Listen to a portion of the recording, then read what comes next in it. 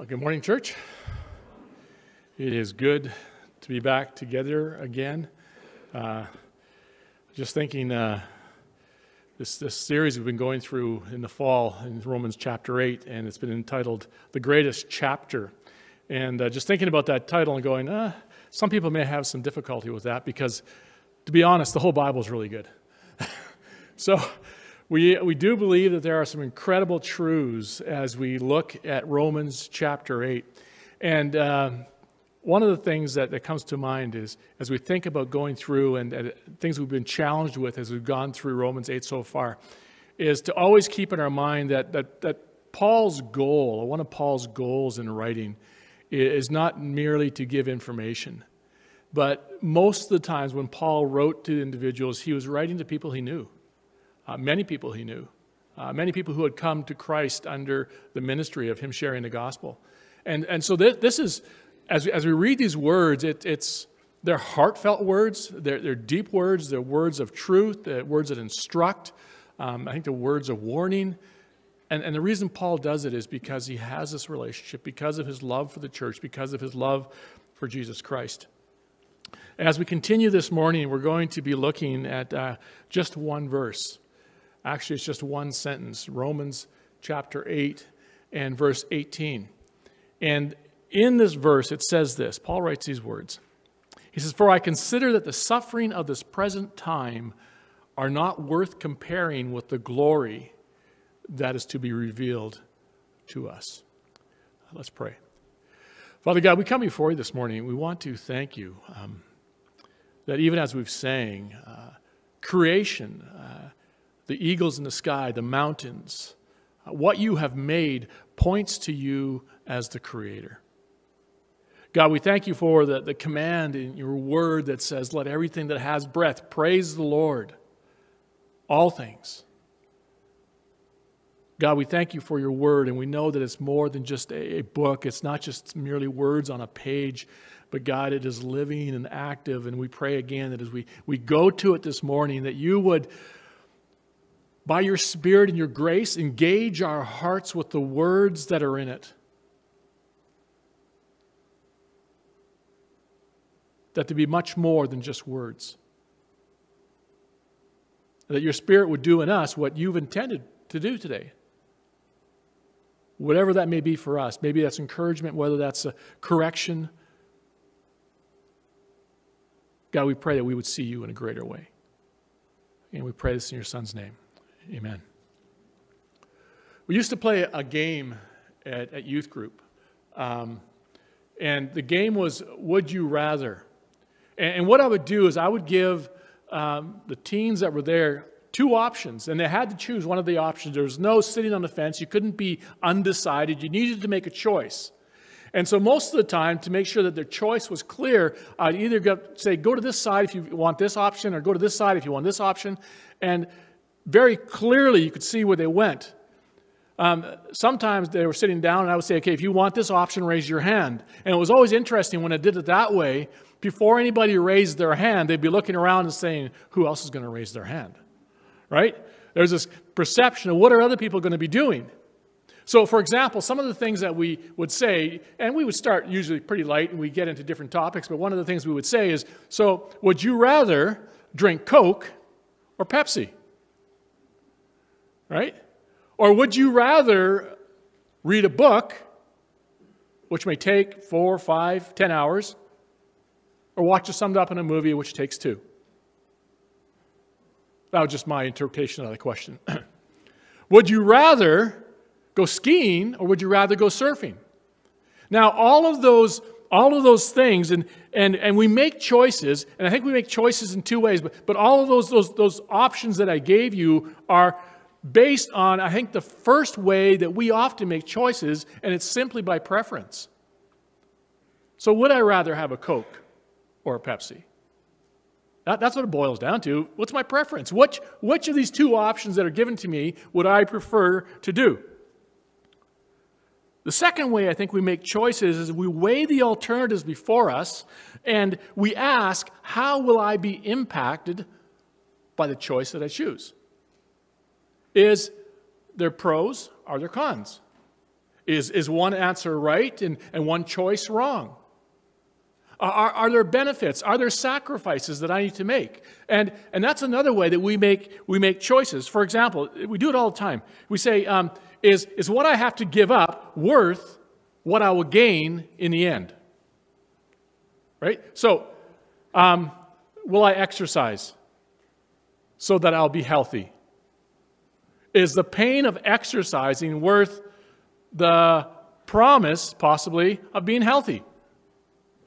Or we say, will I take time and sacrifice my time to practice something with the hope that the gain in the future is that I will excel in that which I am sacrificing my time currently?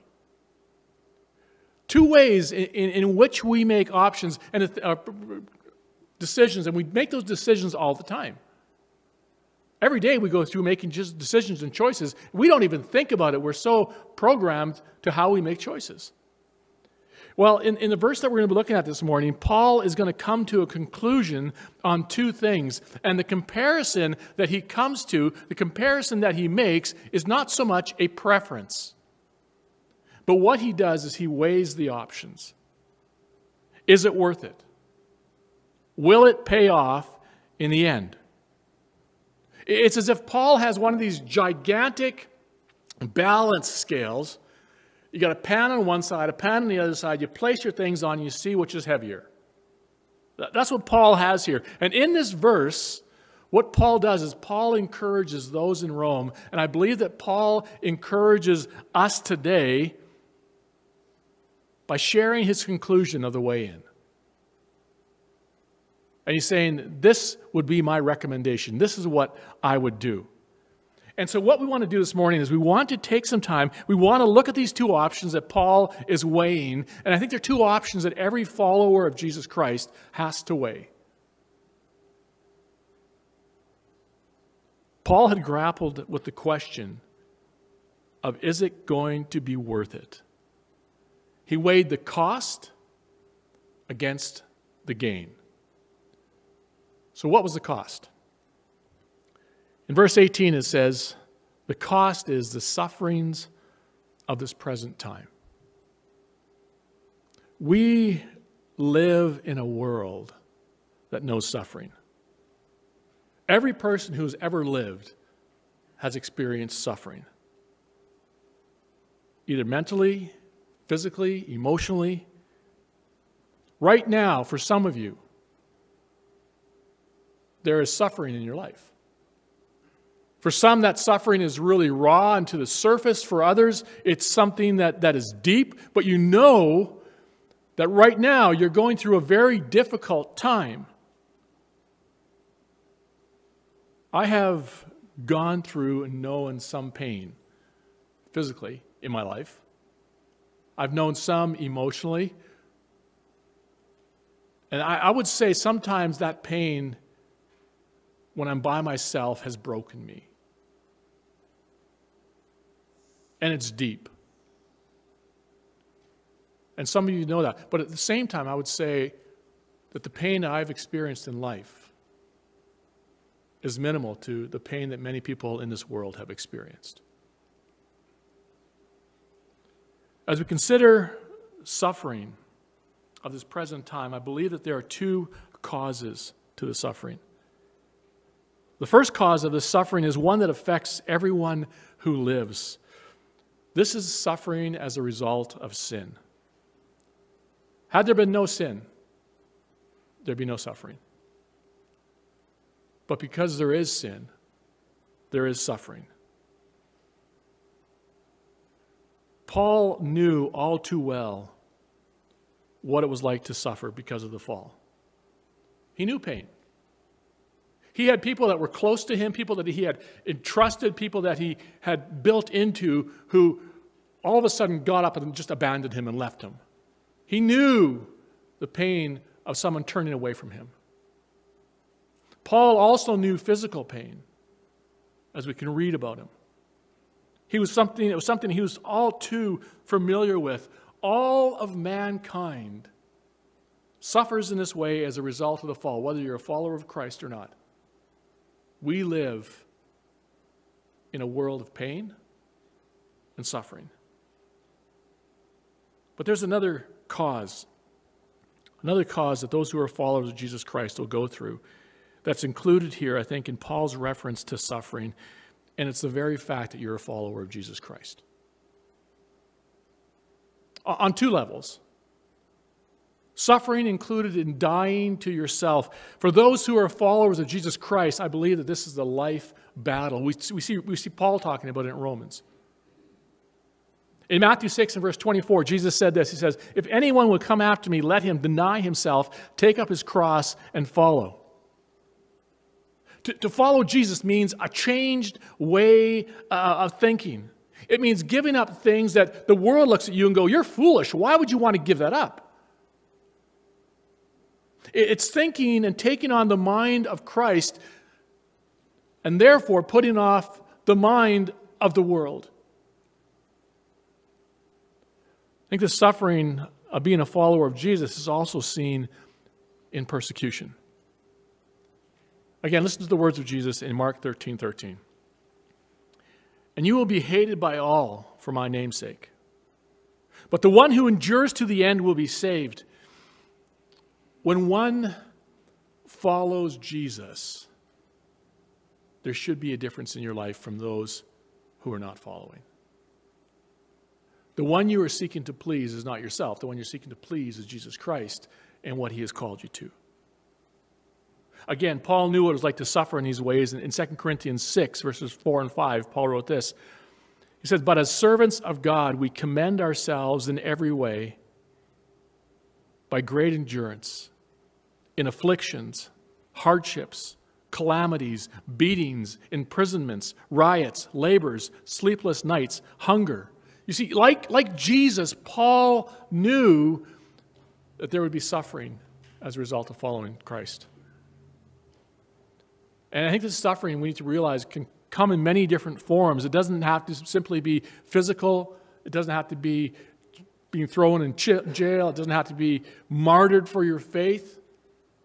I think this persecution can come in the way of the fact that you might lose a job because you decide not to do something because you believe it's unethical.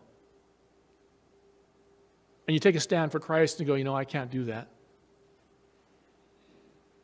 I know of students who've written papers in school, and because of their stand for Christ and what they wrote on the topic that they were given, they received a lesser mark.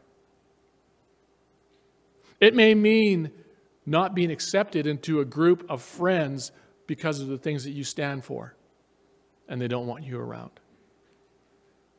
You see, persecution can have many different faces, but when Christians suffer ridicule or are made fun of or mocked, they go through any form of difficulties because of their relationship with Jesus Christ, it's persecution. It's not something that you seek. It's not like you wake up one morning and go, how can I be persecuted today? It's you wake up in the morning and you say, today I'm going to live for Jesus. Come what will, it will come. In regards to suffering, Douglas Moo wrote this. These sufferings of this present time are not only those trials that are endured differently because of the confession of Christ, for instance, persecution, but encompass the whole gamut of suffering, including things like illness, bereavement, hunger, and death itself. The word Paul uses here refers to the sufferings in any form and cannot be restricted to the sufferings on Christ's behalf. And like I said, we are familiar with suffering. We know what that's like. And so when Paul refers to sufferings here of this present time, he's probably including both the sufferings of the fall, and we can see that a little bit more in the verses that are following, verses 19 to 23. They show that. But also the sufferings endured as a consequence of being more like Jesus and living for his mission. Like I said, Paul knew what it was like to suffer for Jesus' sake. The question that he had come to the conclusion was, is it worth it? He'd asked the question. He weighed the pros and cons. He saw what he needed to sacrifice. He saw the gain, and he came up with a conclusion. I think, like Paul, we need to ask the same question. What do we do? What do we do with suffering? Either because of the fall or suffering because of following Jesus. What do we do with that? Do we have an answer for that? In determining whether or not the suffering of this world would be worth it, Paul compares it to the glory that is to be revealed to us. Paul looked to the projected outcome. Again, you have this platform scale on this side here is present sufferings at this current time. This side, the glory to be revealed. But what is that glory that is to be revealed? What are the sufferings weighed against? I've always had a hard time trying to really grasp glory. What is glory? How do you define glory? And what is the glory that is to be revealed to us? And so what I want to do is I want to try to clarify this word glory for us. But I also want to give us the context in regards to Paul's statement here, because I believe it's so important for us to know. John Piper writes this. He says, glory is not easy to define. It is like beauty. How do you define beauty? Some things we have to point at rather than define. And so as I've thought about glory this past week, this is kind of how I would come up to my definition. Glory is the radiance or the characteristics of any given object. It is the seen, perceived, observed, or experienced character of that object. Glory always shows forth or reveals the attributes of something and what it does. That's glory. Example, plant. The glory of a plant. Things that are observed, experience, characteristics. So I'd say the glory of the plant are the form of the plant, the size of the stalk, the color, the leaves, the shape, the type of flowers, the fragrance. All of those things that we observe or experience or smell, possibly taste, are all point back to the plant. That is the glory of the plant. So in regards to glory in the Bible, again, John Piper says this. He says, the term glory of God in the Bible generally refers to the visible splendor or moral beauty of God's manifold perfections. It is an attempt, I like this, it is an attempt to put into words what we cannot contain in words. What God is like in his unveiled magnificence and excellence. It can refer to the bright and awesome radiance that breaks forth in the visible manifestations, or it can refer to the infinite moral character, excellence of God's character. In either case, it signifies a reality of infinite greatness and worth. And so I think for us to understand, what does it mean when Paul says the glory revealed to us, we need to have a grasp on the definition of glory. What is glory? And we need also to know God's purpose in displaying his glory. As we read through the Bible, what we see is when God created, he created with the purpose of all creation showing forth his glory. We also see that after the fall, God's glory was partially hidden or veiled. And after that happened, what we see is we see God's purpose to redeem, to restore, to make his glory shown as it was intended to be seen. A quick run through the Bible. Genesis 1:26. God said, "Let us make man in our image, after our likeness." God sought to display his glory in man. God's aim was that man would so act that he would mirror forth the character of God. Man was given the exalted status of an image bearer so that he would reflect the glory of his Maker. God's purpose in creation was to fill the earth with his glory. And so in the same way that the moon reflects the light of the sun, it reflects something that is not its own, so creation, so mankind was to reflect, to bear, to show, to shine the glory of God. But when man sinned, he wanted to make a name for himself. He wanted to focus on his own glory. Contrary to God's purpose. And as a result, the glory of God in a major way was hidden or veiled. And after sins, things were no longer the way that God had originally intended them to be.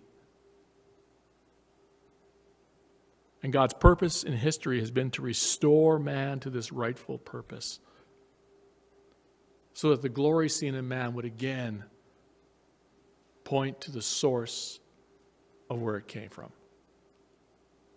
In fact, as you read through the Old Testament, what we see is God creating or aiming to create a people who would recognize his glory and delight in him above all things. Over and over again, God says, "For my name's sake, this I do it." And God promises, as we read the Old Testament, that he will do it through a Savior. And the Savior is Jesus Christ. Jesus, the Son of God, did what man was created to do before he sinned. In John 17 and verse 4, Jesus prayed this at the end of his life. "I have glorified you on earth, having accomplished the work that you gave me to do." In Hebrews 1 and verse 3, it says, "The Son reflects the glory of God and bears the very stamp of his nature." Jesus did perfectly what we had been created to do, to show the glory of God. Jesus' all-consuming desire, his purpose, his life, his mission was to glorify the Father. Again, John Piper writes this. He says, "To be willing as the Son of God to suffer the loss of so much glory himself in order to repair the injury done to God's glory by our sin showed how infinitely valuable the glory of God is. To be sure, the death of Christ also showed God's love for us, but we are not at the center. God's glory is." You see, Jesus' death, resurrection, happened so that God would redeem people so they could do what they were created to do. To redeem, to buy back, to purchase.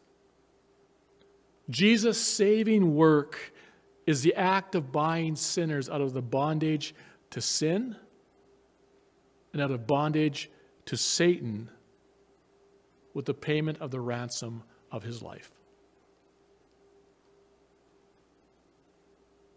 Paul says that the glory that is to be revealed will come. And what he's referring to is the time that will transpire when Jesus returns. And as I've thought about this definition of glory, and as I've thought about this concept of the story or the line of God's glory being revealed, I think for some of that we're going, okay, that's a little too much. Why do I need to know that? Why is that practical? How is that practical in my life? But I really believe that if we don't see the beauty and the splendor and the awesomeness and the amazingness of what God has done, we're not going to be able to weigh the suffering of this present time. Paul says the glory that is to be revealed, he's referring to that time when Jesus will come. The glory that was veiled in part will be seen. Things will be restored to the way they should be. And even though the Bible doesn't spell out exactly what that glory is going to be like, we know that it's going to be absolutely amazing. And it doesn't only affect human beings, it affects all of creation. This glorious,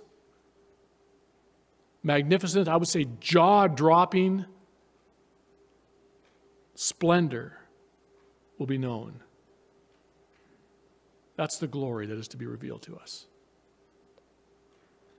I don't even know if we can begin to grasp it. It's like we have a pair of glasses on, and the best we can do is clean them, but the reality is the lenses are all scratched. How do you see something clearly when you're looking through, what you're looking through is scratched? We won't know until that day when the eye surgeries happen, and we'll be seeing God for who He is. When the lenses are gone, when there's clarity. But we do know that we will see and experience God for who He is, and we will see creation for what it was meant to be. It will be made known. It will be obvious. It will be revealed. To be revealed means it's there, but we just don't see it. A world without sin, no suffering, radiating the pure, unveiled glory of God. All available because of God's amazing grace.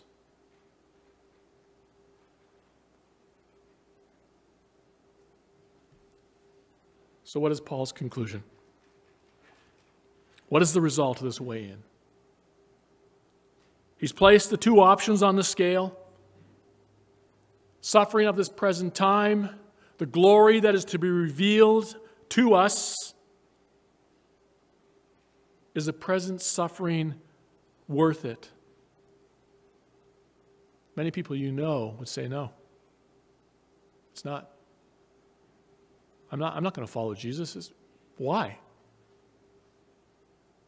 There's others that you know who at one point in their life determined to follow Jesus, but then over time have just kind of fallen away, have kind of walked away, and it's no longer a part of their lives. The cost is too much, or they've got other things to do. But as we see from today's verse, Paul's conclusion is absolutely. Without a shadow of a doubt, no hesitation, there is no comparison. The sufferings, the glory is so incredible and beyond our imagination that this sufferings don't compare. He was settled in his convictions. He had come to a conclusion, weighed in the scales of true, lasting values. Suffering endured in this life are light in comparison to what is to come. And we go, I don't know. You might be going, you may not know what I'm going through. You may not know the suffering I've experienced in my life. The pain, the hurt. Maybe some for following Jesus, maybe some just because of the fall of man. But you don't know. How can you say it is light? It's because we don't know the incredibleness of the glory that is to come. Paul draws the same conclusion in 2 Corinthians 4, 17 and 18. For this light, momentary affliction is preparing for us an eternal weight of glory beyond all comparison. As we look not to the things that are seen, but to the things that are unseen. For the things that are seen are transient, but the things that are unseen are eternal. Philippians 3 in verse 8, he says, Indeed, I count everything as loss because of the surpassing worth of knowing Christ Jesus my Lord. For His sake, I have suffered the loss of all things and count them as rubbish in order that I may gain Jesus Christ. On one side is the now, present sufferings. On the other side is the glory that is to be revealed. And I've got to agree that with Paul, as Christians, we have amazing hope. We have a glorious hope. And so we say, well, what does this verse mean for me today? What does it mean as I suffer today? What does it mean as I go through life today? And I think there's 4 areas of application that I want to just throw out. easy to remember. They all start with P. The first is perspective. The perspective from this verse is this: God is in control. We can't let the difficulties of the world stop us from seeing what is to come.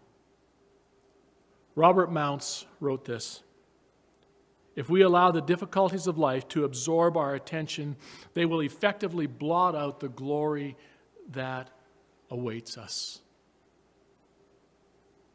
You see, we need to remember that what we're going through presently is temporary compared to that which will come, which is eternal. In 2 Corinthians 4:18, Paul writes this. He says, as we look not to the things that are seen, but to the things that are unseen. For the things that are seen are transient, but the things that are unseen are eternal. There's two things I think we need to consider about that which will be revealed. And the first is this: as the glory is revealed, suffering will be gone. In Revelation 21:4, he says, he will wipe every tear from their eyes, and death shall be no more.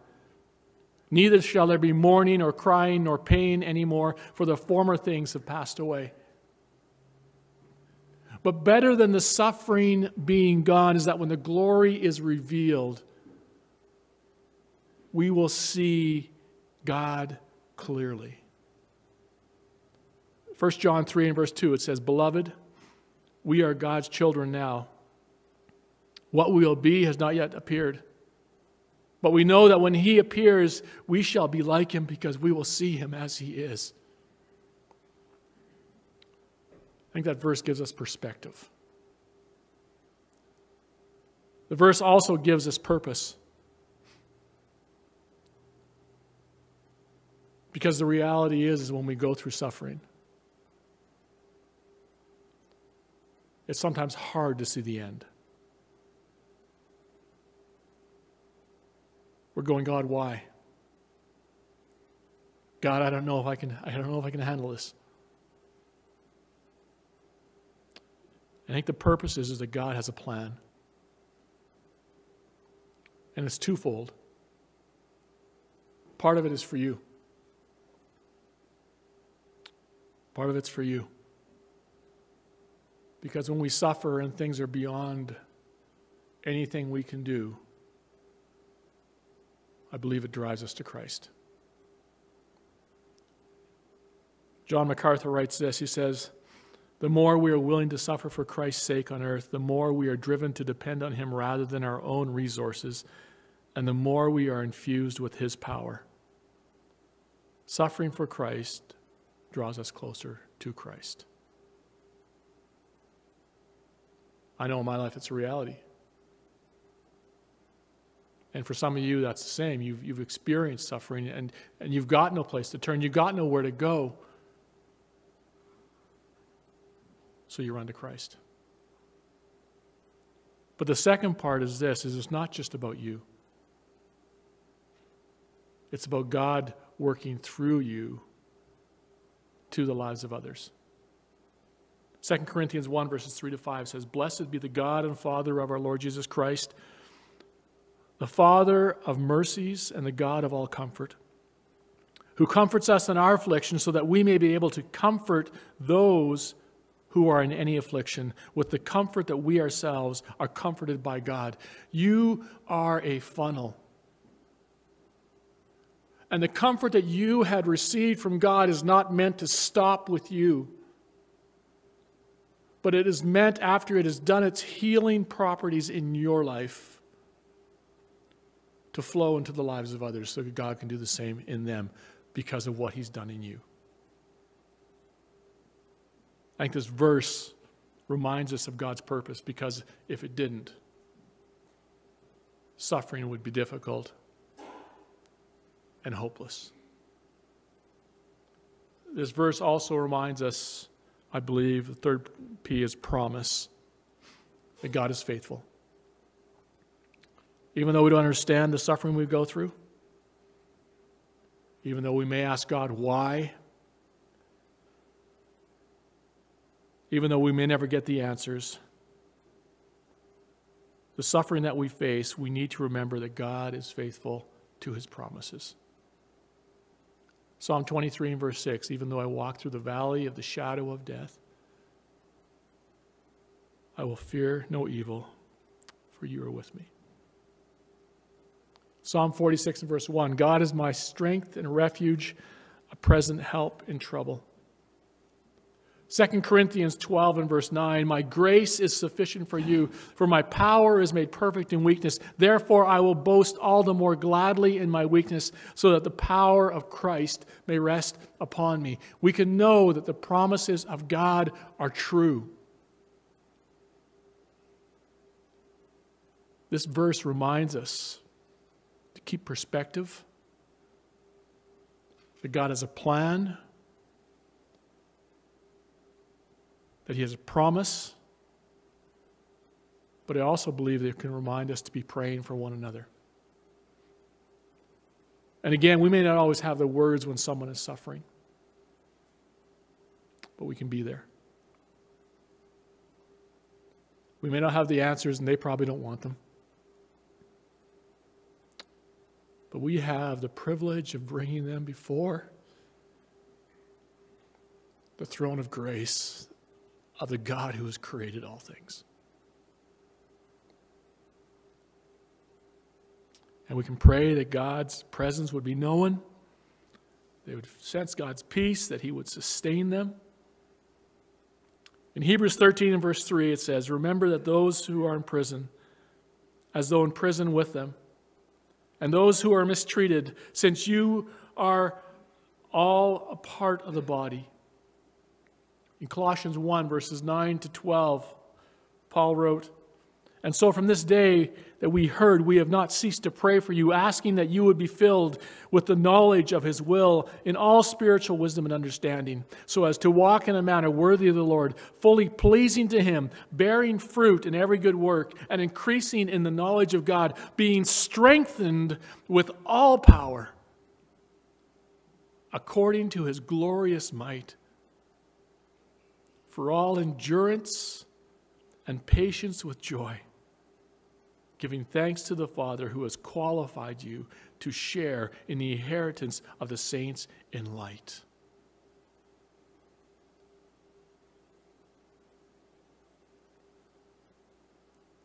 Present sufferings of this time, the glory that is to be revealed.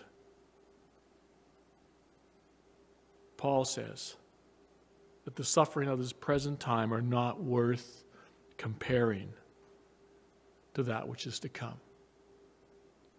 May we have perspective. May we know God's purpose. May we sense his promises. And we'll be individuals who will be praying and coming alongside of one another. Let's pray.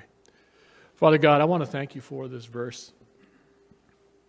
My heart's sense is that as Paul is writing these words, he knows the struggle that is happening in Rome. He knows the weight of what they are facing. And God, in the same way,